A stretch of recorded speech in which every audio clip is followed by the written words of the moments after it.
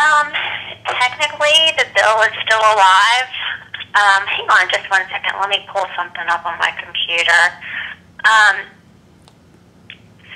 Yes, there was a press release that went out yesterday relative to Senate Bill 346, and the three sponsors, Senators Tarte, Behringer, and Van Dyne, all issued a statement saying that they've decided not to move forward with the bill, and they've coined it as dead. Now, technically, if they wanted to revive it, they could.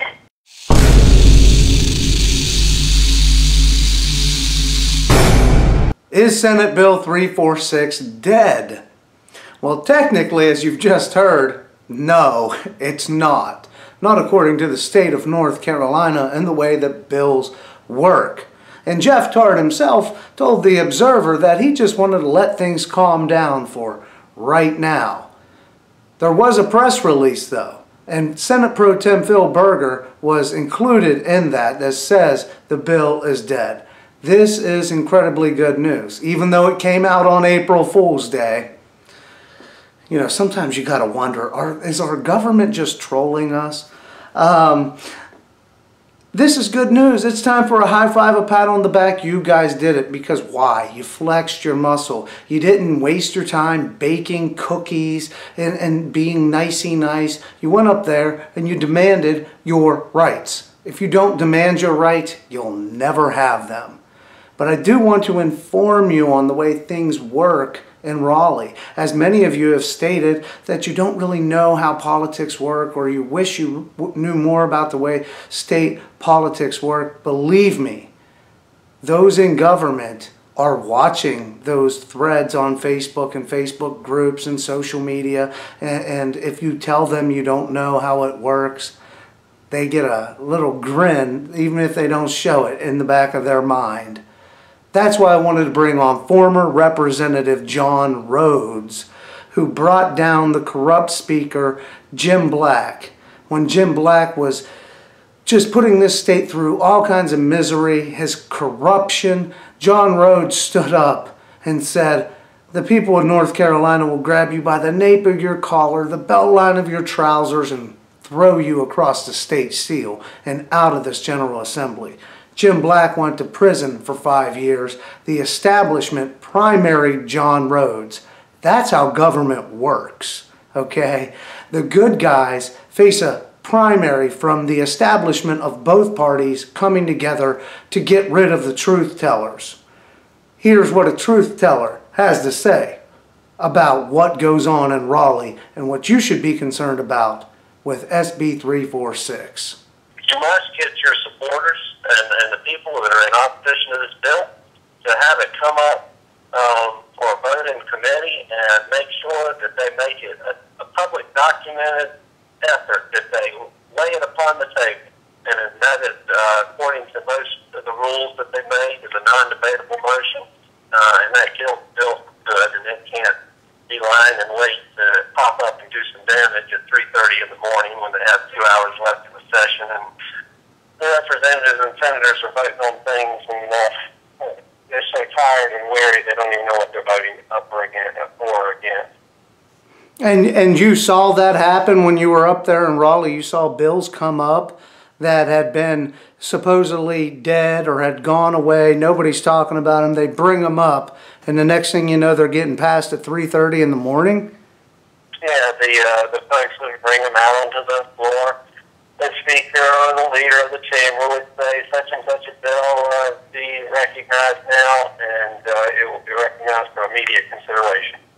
Nobody may have even read what's in the bill. It might be 3:30 in the morning, this was just something that was very common that was done. I want to clarify for folks that nothing is dead in Raleigh, regardless of what they tell you. An issue, a bill is not dead. If they want it, they're going to get it, and they will wait till next session to get it or whatnot. But anybody that tells you, oh, this bill is dead, no, they just kind of hid it in the other broom closet where you don't know it's tied out, ticking like a time bomb, ready to do some damage to the public. And why would they do that? Why would they tell people that something is dead when it's obviously still alive? Well, it's obvious, but once some more of these more controversial bills, they realize that the public is starting to pay attention. They realize that they've got an acetylene torch on their left cheek, and they're concerned about the heat in the kitchen. So they want to try to turn down the thermostat just a little bit. So what they will do is they will kind of redirect attention to something else while they kind of hide this bill and bring it up later, at 3:30 in the morning for consideration. Do they try? Is this an effort? Is this an attempt to try to get people to stop paying attention to an issue there's a lot of passion about? Absolutely. What will happen is when there's too much attention drawn to the bill, they'll try to diffuse the situation by saying, "Nothing to see here, folks. You can all go home. Nothing to see here. Everything's fine. We've got it under control." And they will try to diffuse the situation, try to take some of the public light off of what they're doing by saying, "Oh, this bill has been killed. This bill is no longer effective," or whatnot. Well, nothing's dead at all. It can always be revived. And that's a sad reality, is it not, folks? The truth is you've got to stay vigilant. You killed this bill for the most part. Technically, it's not dead. But we've got to this position that we're in. I'm amazed. I want to pat you guys on the back. I want to give you a high five. But if you quit now, what do you think's going to happen? Maybe a vote at 3 in the morning, something like that? How could the bill actually be killed? Well, I wanted to bring up Nicole Revels so that she could explain to you some of the rules that were passed for this session so that you could educate your friends and your family about why the bill isn't dead and how we could possibly still kill it. So, looking at the rules of the Senate, and this can be found in Senate Bill 1, which was passed already, the rules. Rule 46 states, unfavorable report by committee. All bills reported unfavorably by the committee to which they were referred shall lie upon the table, but may be taken from the table and placed upon the calendar by a 2/3 vote of the membership of the Senate present and voting. So essentially, once a bill is referred to committee, if they give it an unfavorable report, voting it down, then it is what they say, shall lie upon the table, meaning that they can't, it's postponed for another time, but it would take 2/3 of vote in order to bring it back up at that later time. So that would be a tremendous hurdle in order to overcome. So basically, if they vote it down, then they would have quite a lot of obstacles in order to be able to bring it back up. And also, the other thing about needing it voted down is that Rule 53 says, let me see if that's the right place. Yes, Rule 53, after a bill has been tabled or has failed to pass on any of its readings, the content of such bill or the principal provisions of its subject matter shall not be embodied in any other measure. So once that is tabled, as was outlined in Rule 46, they can't take the contents of the bill and just slip them in somewhere else. And that's a real critical point right there, because as of right now, they can use this bill elsewhere. They could even bring this bill back up out of committee. It wouldn't even take a 2/3 vote right now. Am I correct? That's right. They could just place it on the calendar for hearing down the road. But also, as of right now, with that bill still being live, Tarte could do a committee substitute to that bill where he just replaces the language with something else healthcare related. His mentality that has been demonstrated relating to the government's role in our healthcare does not instill in me a feeling of confidence that he needs to be doing anything related to our healthcare. So this bill needs to die so that he cannot substitute it with other language, amend it, bring it up down the road, put it in another bill, any of those things. So listen, folks, you've got the ability, you've got the power. The ball's in your court. You want this bill laid on the table? It will be. You just stay vigilant.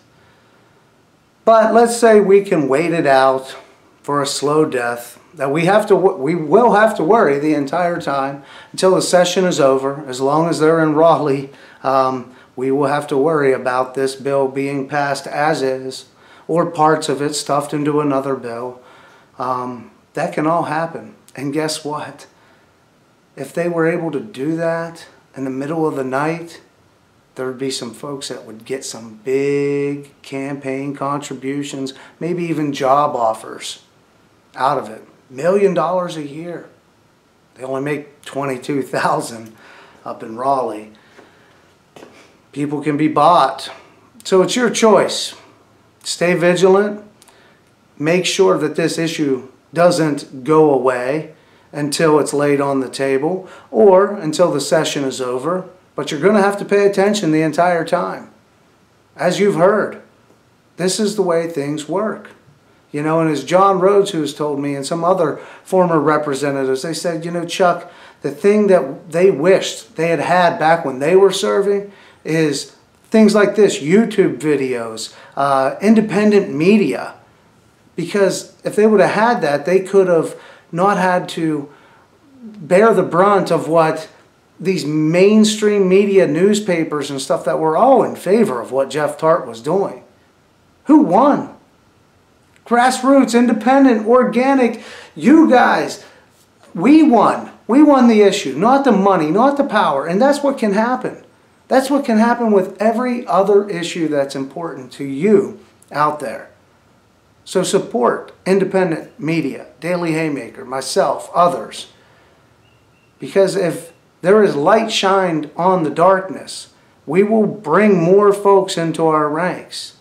And in the end, nothing's really going to change until we start sending people like John Rhodes back up to Raleigh and sending people like Jeff Tarte back to Cornelius.